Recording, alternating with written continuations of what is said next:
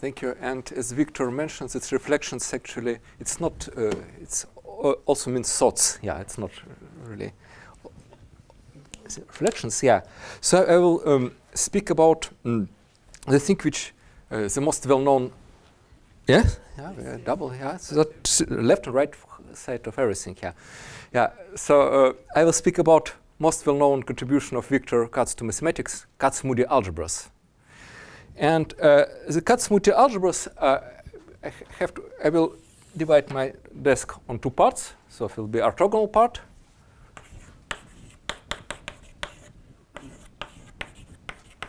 And another will be symplectic part. You start with generalized Cartan matrix.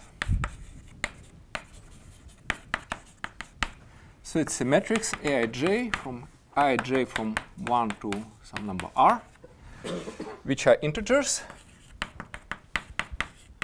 Diagonal elements are equal to 2, and off-diagonal elements will be non-positive, and I assume that it's symmetrizable. So it means that there exist some numbers di which are strictly positive. In fact, one can choose them to be integers, such that di aij is equal to dj aji. So up to this factor, it's symmetric matrix. And then we have a remarkable object associated to the Cartan matrix, the Katz-Moody algebra.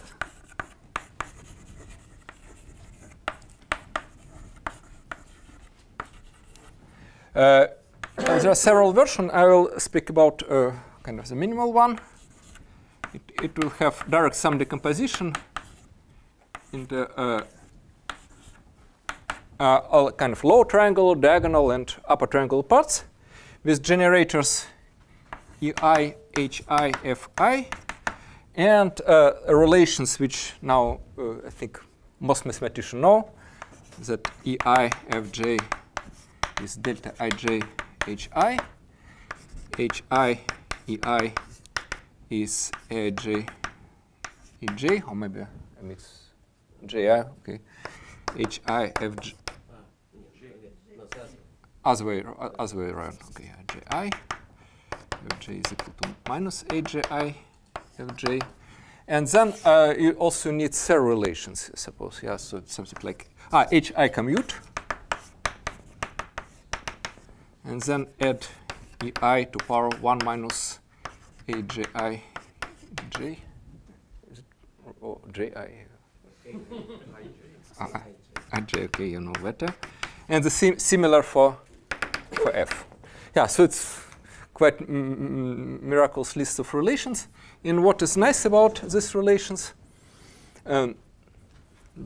so this Lie algebra consists of 3 parts.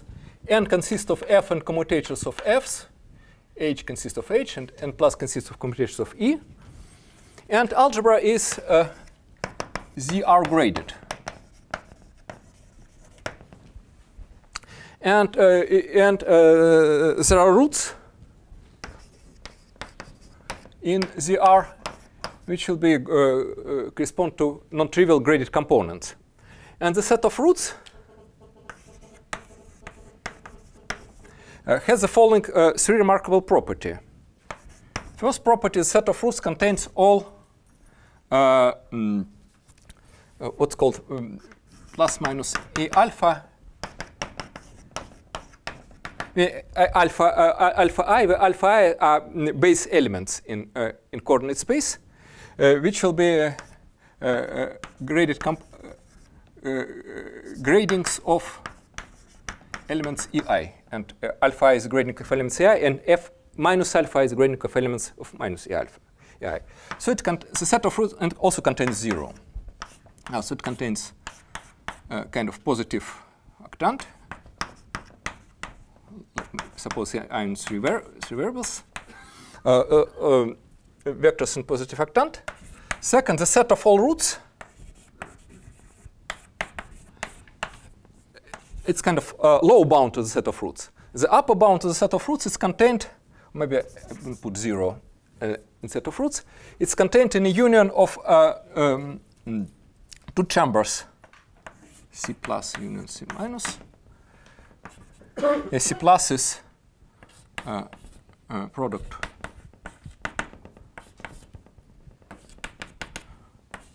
and C minus is so it contains in the union of positive and negative octant. And second and third property, all the set of roots is invariant under the value group.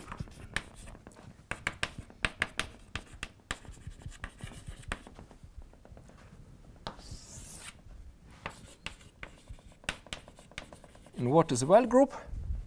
This is a group generated by reflections, namely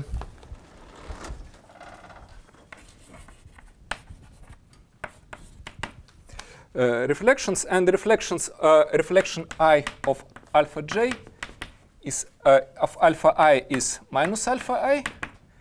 A reflection I of alpha j is alpha j minus j times alpha I. In fact, I can write here for j non equal to I, but for j equal to I, it's the same because diagonal elements are 2. Yeah, and you see that it's really surprising because why such set exists? The minimal set which you can take a priori, if satisfying this property, you take the set of all base vectors with plus minus coefficient, and then you start to make reflection with respect to this group. And the question, why all the elements lie always in positive or negative octant? It's kind of a miracle. The only proof which I know is by existence of Kac-Moody algebras. Maybe one can make elementary proof, but it will be very complicated. One should kind of treat special small cases and large cases and completely different technique. Yeah, so it's I found it's a very remarkable geometric corollary of the existence of Kac-Moody algebras. And it works, one should use real numbers, signs, or integer numbers, signs, and all that. Otherwise, it's just wrong. Yeah, I want to say that this reflection belongs to AJ plus. I just want to stress that this reflection belongs to this shifted guy with positive coefficients. And now I'll just draw some basic examples. When R is equal to 2, you can start with the simplest interesting Cartan matrix.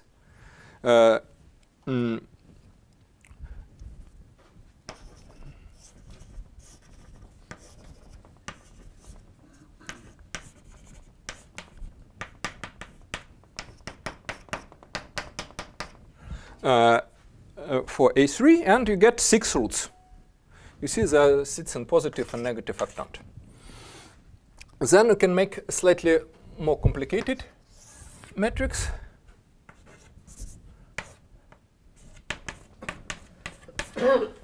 Then you get what's called affine algebra.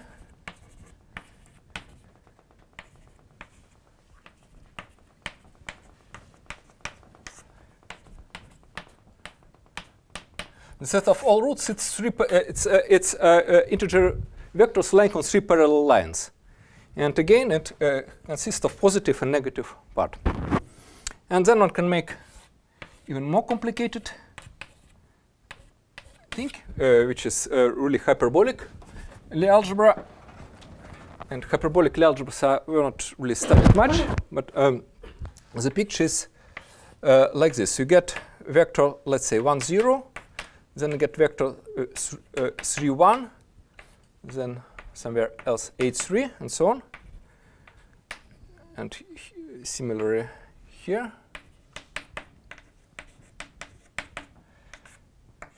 Yes, so you get vectors which are obtained by reflection of simple roots of base vectors. And then in between you get an angle sector with slope square root of 3 plus minus square root of 5 over 2.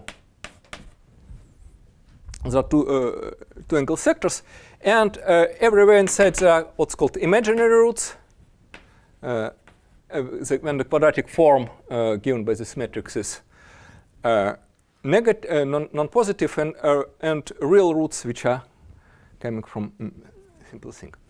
Okay, so I get this kind of part which is mysterious part of hyperbolic Lie algebra, and finally one can try to draw some three-dimensional example. For example,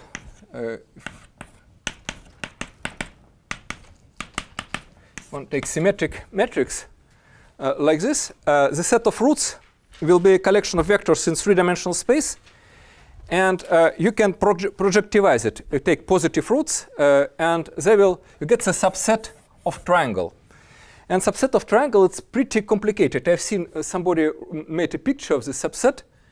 It's not convex. It's really some complicated fractal monster in projectivization in RP2.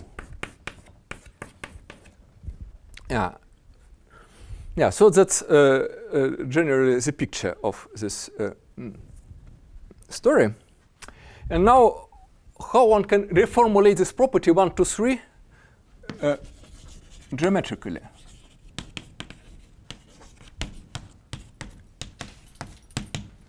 Suppose one get some vector space with non-degenerate, for simplicity, symmetric form. Where n is some number maybe larger than rank of our algebra. Get collection of vectors.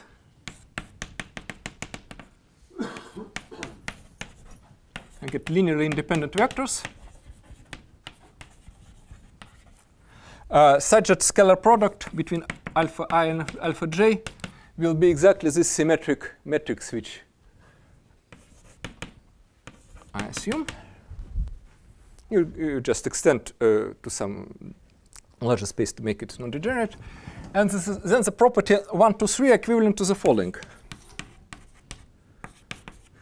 So there exists a subset which are called wall or walls sitting in Rn with the following three properties. The analog of property 1 prime, actually what will be the subset? It will be union over hyperplanes orthogonal to all roots. I take just replace vectors by hyperplanes. All roots. All roots. So the first property is that this set of walls contains union of coordinate hyperplanes, or it contains union of alpha I.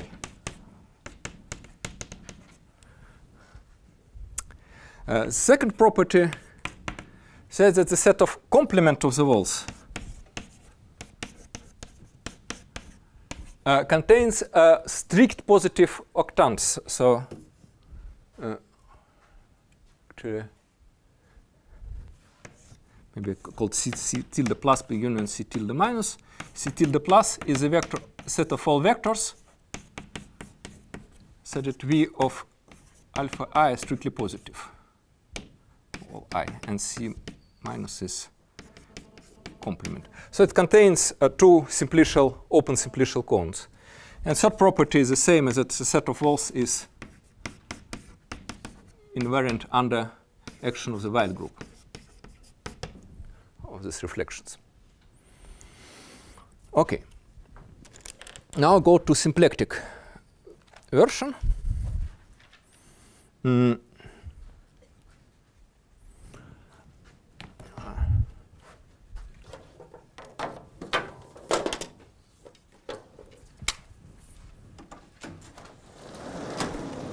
The symplectic part of the story is related to cluster algebras, and it's from Zelvinsky.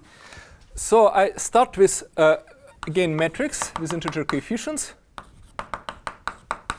But now diagonal elements are 0. and its metric is skew-symmetrizable, no condition on signs.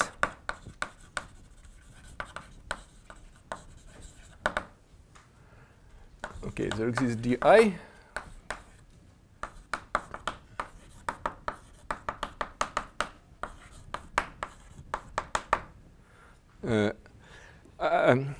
We don't know what is analog of Kac-Moody algebra, but the geometric result will be very similar.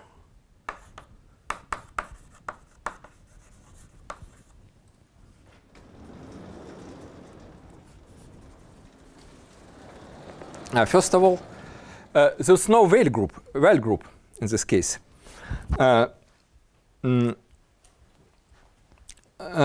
So to formulate what goes on, I really should go to kind of analog of this geometric reformulation. And analog of geometric reformulation is the following.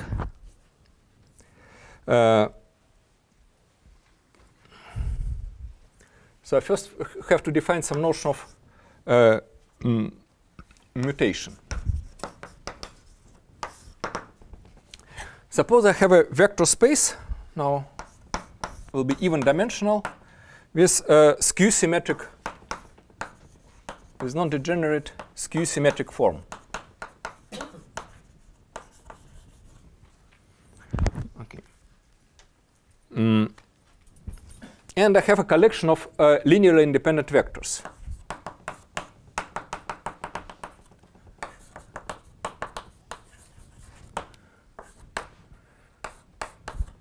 And this vector space, the relation with these numbers Aij, Dj is, of course, that the scalar product is now di times Aij. And now I want to define a notion of mutation. Mutation, it will be operation which make from one collection a new collection of vectors.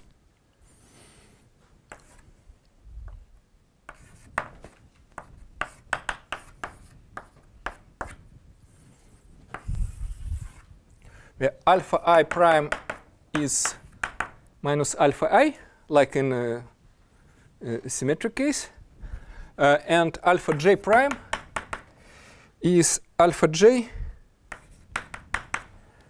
plus alpha I alpha j divided by di times alpha I. And here put plus. What does it mean plus? It's x plus is the maximum of x and 0 for real number x. It's essentially the same formula. One can replace this Aij by the same ratio. Yeah, it's the same formula, and also it belongs to alpha j plus some positive integer shift of alpha I because of our agreement.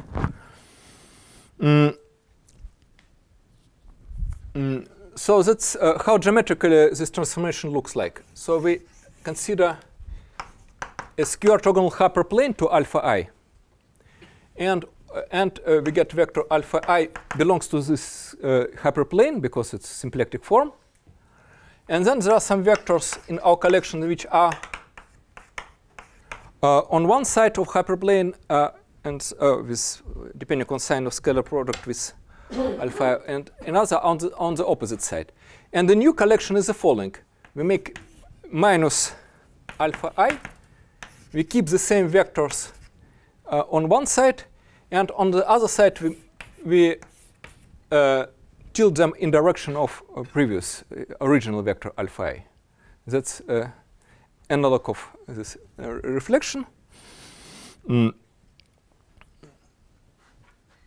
Yeah, so one can formulate the thing so it will be completely indistinguishable. And now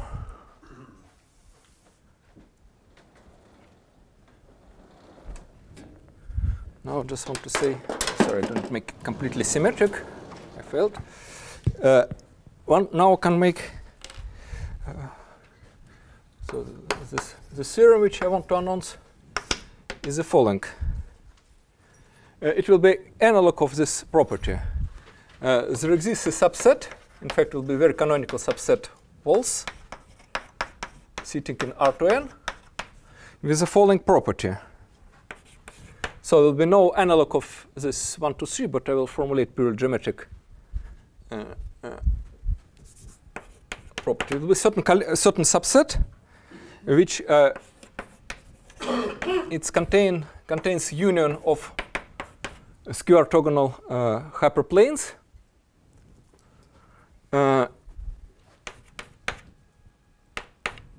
The complement to the wall contains again this C plus tilde plus C minus tilde, exactly the same as I denote before. It contains two open cons, and instead of invariance under the Weil group, it will be different formula. Actually, this transformation, which I didn't note this before, I call it TI. This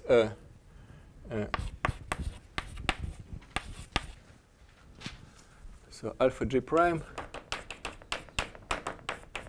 It's piecewise linear transformation of symplectic vector space. And the formula, instead of invariance under the Weil group, will be replaced by the following. That if we make a mutation with our collection,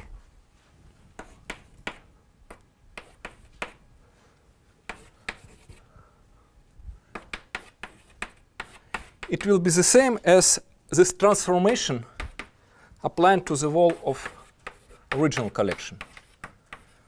So if you make mutation, you make the same picture, but now not after linear transformation, after piecewise linear transformation. Yeah, so it's the theorem, and one can make completely parallel list of examples with this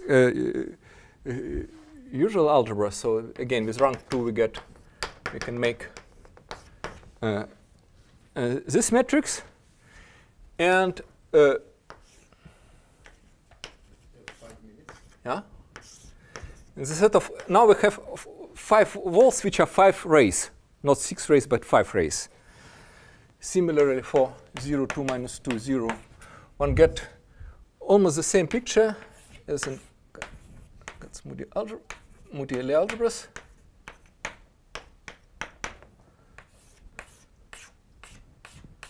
We consider rays, but passing through kind of 2 negative base vector and positive part of the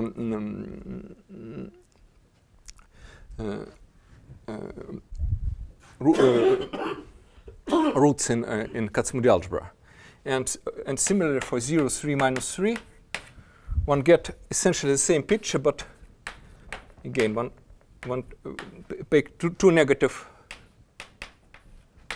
base vectors and the same picture with the same slope in the positive octant. And also there is some 3-dimensional version. Foka-Goncharov, for example, calculated example for this picture for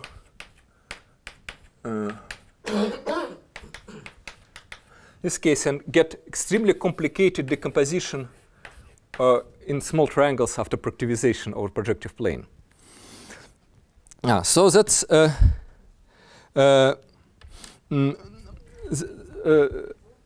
this surprisingly similar story with all kind of fractality, ergodicity, looking more or less the same way. I have the only one proof for this result. It follows on some wall crossing formulas and some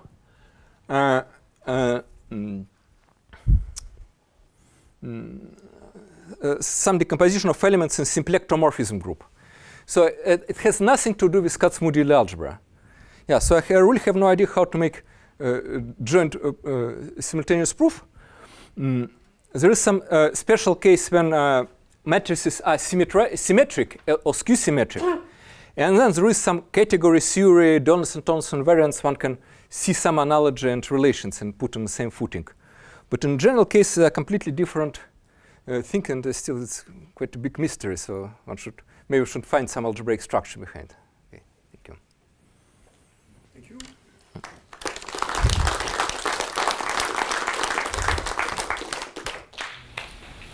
Are there questions? I have a short comment. Please, Victor. In fact, Finberg has geometric proof even in more general situation, and it's not necessarily crystallographic. Then you cannot use Kac-Moody algebras. But here it came from. Actually, I have another question. Does while group does it exist when matrix is not skew symmetrizable? It's not symmetrized. It's not symmetrizable. So maybe it's. But it should be crystallographic. Yeah. So more questions? Cluster algebras have connection with the integrable system, TQ relation, which then have a relation with Kac-Moody algebra. So does it? Yeah, but here consider some kind of very wild thing, which is not like a hyperbolic general hyperbolic Kac-Moody algebra are not related with anything. There are some having automorphic properties, but most of them are completely wild objects. Yeah, so it's the same thing here. So no, I don't. No, of course there is some AD, ABCD, whatever case, but I mean more general one. More questions? Thank you very much. Yeah.